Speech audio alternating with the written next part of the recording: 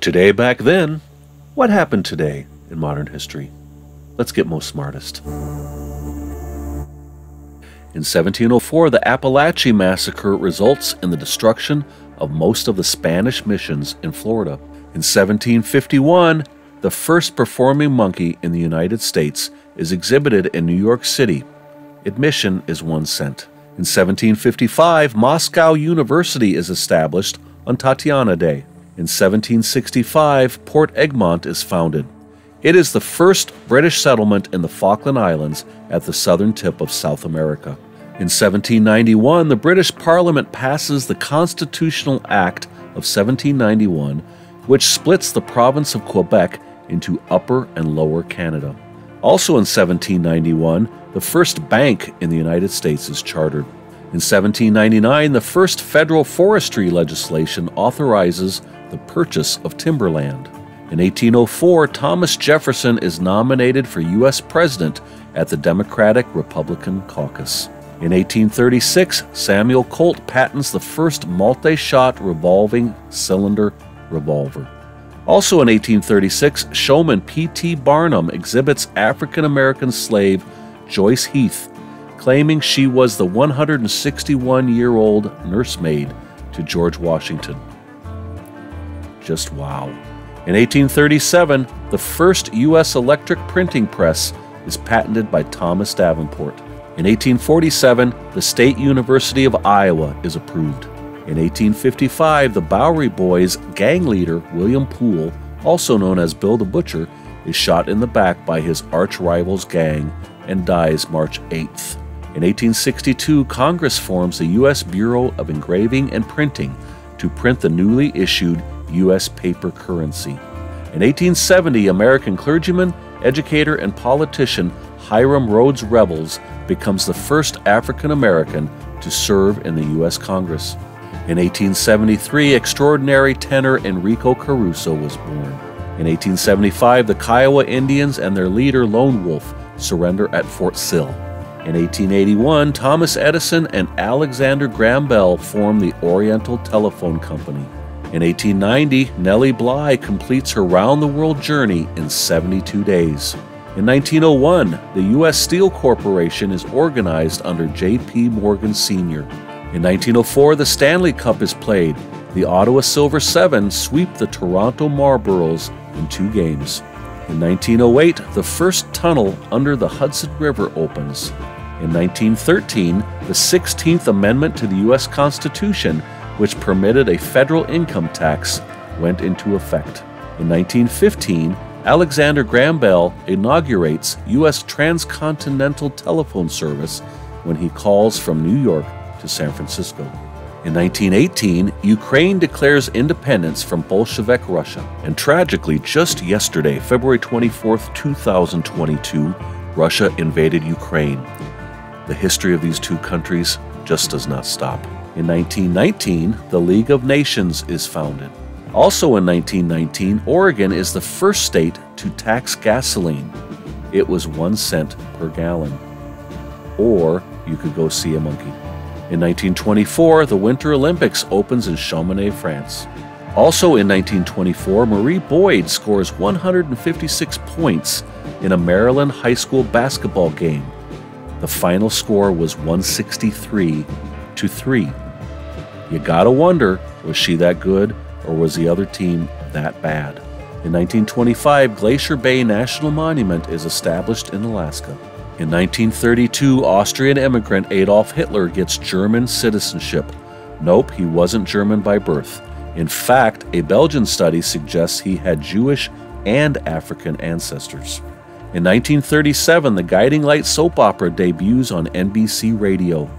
In 1952, it moved to CBS television, where it ran until September 18, 2009. In 1940, today was the first televised hockey game, the Rangers versus the Canadiens. In 1941, Pope Pius XII elevates the Hawaiian Diocese to become the Roman Catholic Diocese of Honolulu. In 1943, Beatle George Harrison was born. In 1945, World War II's Battle of the Bulge ends. In 1947, the German state of Prussia is dissolved. Also in 1947, Thomas Goldsmith Jr. files a patent for a cathode ray tube amusement device, which is considered the first ever electronic game. In 1949, at the Hollywood Athletic Club, TV's first Emmy Awards are presented. In 1950, Your Show of Shows with Sid Caesar and Imogene Coco premieres on NBC TV. The writers include Mel Brooks, Neil Simon, and Woody Allen. In 1956, Soviet leader Nikita Khrushchev denounces Joseph Stalin at the 20th Congress of the Communist Party of the Soviet Union. In 1957, Buddy Holly and the Crickets record That'll Be the Day. In 1960, the National Association of Broadcasters reacts to the payola scandal by threatening fines for any disc jockeys who accept money for playing particular records.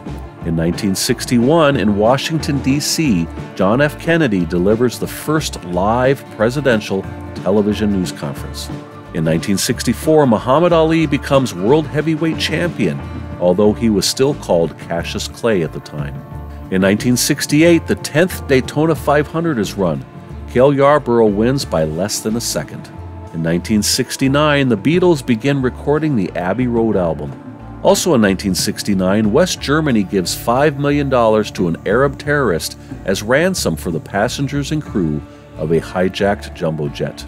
In 1971, Charles Manson, Susan Atkins, Patricia Krenwinkel, and Leslie Van Houten are found guilty of the 1969 Tate LaBianca murders. Also in 1971, O Calcutta moves to the Belasco Theater in New York City for 1,316 performances. In 1972, Paul McCartney releases his Give Ireland Back to the Irish single. In 1973, Mexican serial killer Juan Corona is sentenced to 25 life sentences for 25 murders in California. Also in 1973, Stephen Sondheim's musical A Little Night Music premieres at the Shubert Theater in New York City and runs for 601 performances. In 1974, Veronica and Colin Scargill of Great Britain begin a tandem bicycle ride around the world and pedal for a record 18,020 miles. They completed on August 27, 1975, and never rode another bike again. No, I made that part up, but that is a lot of pedaling. In 1977, an oil tanker explodes west of Honolulu and spills 31 million gallons. In 1979, Pope John Paul II starts his first official papal visits outside of Italy. In 1980, the British political comedy Yes Minister premieres on BBC Two. In 1981, Jiang Qing, the widow of Mao Zedong, the former leader of China, is sentenced to death.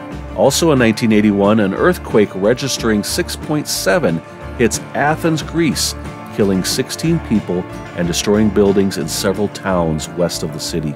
And in 1981 as well, the 23rd Grammy Awards air.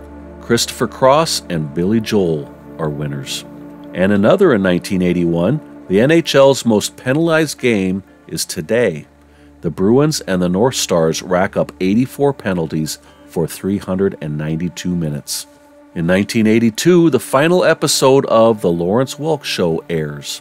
In 1986, Corazon Aquino is sworn in as the 11th president of the Philippines, becoming the first female president in Asia. Also in 1986, the 28th Grammy Awards air. We Are the World, Sade, and Phil Collins are winners. In 1987, in a 5-4 vote, the U.S. Supreme Court upholds affirmative action. In 1989, Iran's Ayatollah Khomeini offers a $3 million bounty for the death of the Satanic Verses author Salman Rushdie. In 1990, during a BBC interview, rock star Stevie Nicks breaks down, saying that she will never have children and that no man can stand her for very long. In 1991, the defense treaty between 8 communist states, called the Warsaw Pact, is disbanded. Also in 1991, Bruce McNall, Wayne Gretzky, and John Candy by CFL's Toronto Argonauts. In 1992, Muddy Waters wins the Lifetime Achievement Award at the 34th Annual Grammy Awards.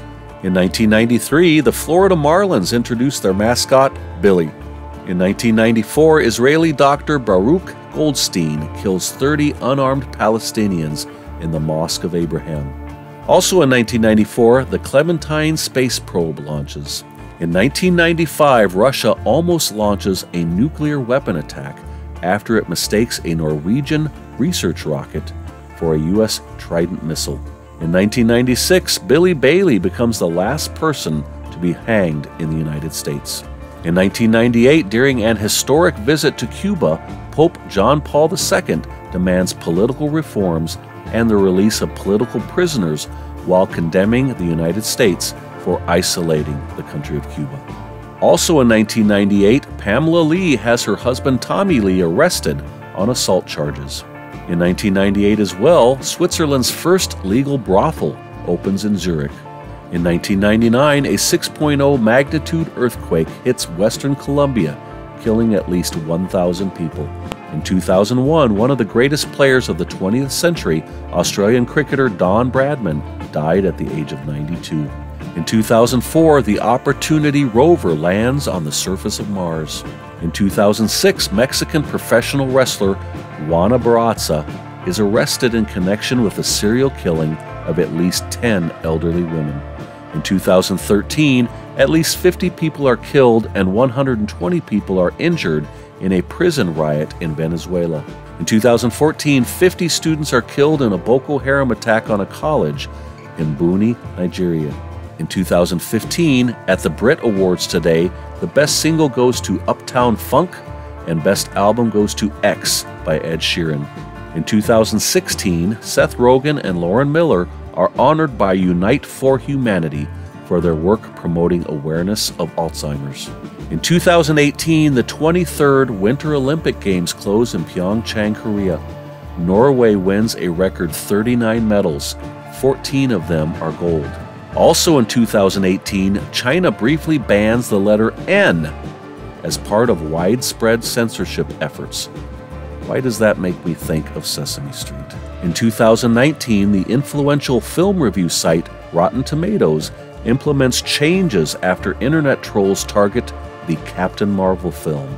In 2020, Iran emerges as a new COVID-19 hotspot after reporting 95 cases and 11 deaths today, and their deputy health minister is also confirmed as infected. Also in 2020, 147 murders occurred during a 5-day police strike in a city in Brazil. And lastly, in 2021, more than 200 prisoners escape and 25 people are killed at a prison near Port-au-Prince, Haiti. So that was it for today's episode. I hope you enjoyed it. You really should watch more of my videos. So I put some right there in front of you. You should watch them. Go ahead. I dare you. Do it.